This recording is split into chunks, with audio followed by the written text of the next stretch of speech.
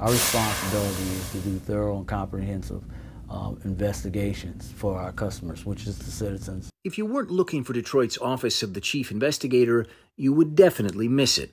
But to be clear, the work that's done here at their Palmer Park headquarters is some of the most valuable in the city. This is where the police are policed, and Lawrence Akbar is the interim chief investigator. Are you convinced that there are cops on the force today who shouldn't be? Yes. The staff here investigates non-criminal complaints against Detroit's cops, like whether an officer used appropriate force, conducted an improper search, or had a poor demeanor. And business, unfortunately, is booming.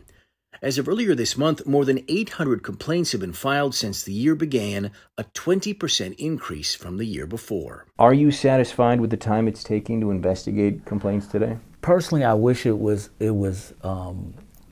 faster, to be honest with you. Each citizen's complaint is supposed to be investigated within 90 days of it being filed, a standard set by the Department of Justice. But the problem is that as complaints kept rising this year, the number of investigators kept falling.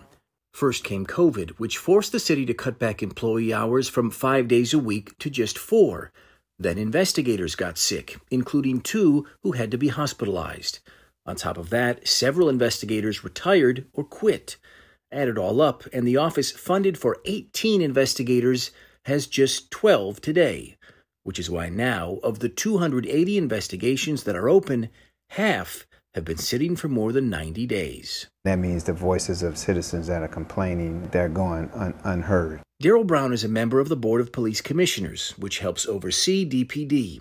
He says the 90-day benchmark is important not just because witness memories fade over time, but because the very best witness of all can disappear. Those body-worn cameras, that's discarded after 90 days. So it needs to be done and investigated so that they can pull that information and keep it. The good news is that later this month, 2 new investigators are set to be hired. But that may not be enough. Years ago, Lawrence Akbar says this office had 21 investigators. And as complaints continue to pour into his office, he says it's clear they need all the help they can get. Why don't you have as many investigators as you say you need? Because it sounds like you got more work than you could possibly keep up with. Well, with your TV show and my boss is listening, I'm quite sure they're going to make that happen. His boss is Reverend Jim Holley, the new chair of the Board of Police Commissioners, who tells me today that he's hoping to have all 18 positions filled by November 1st. But to go from 18 to 21, that requires approval from the Detroit City Council, which he's working on today. We're in Detroit. I'm Ross Jones, 7 Action News.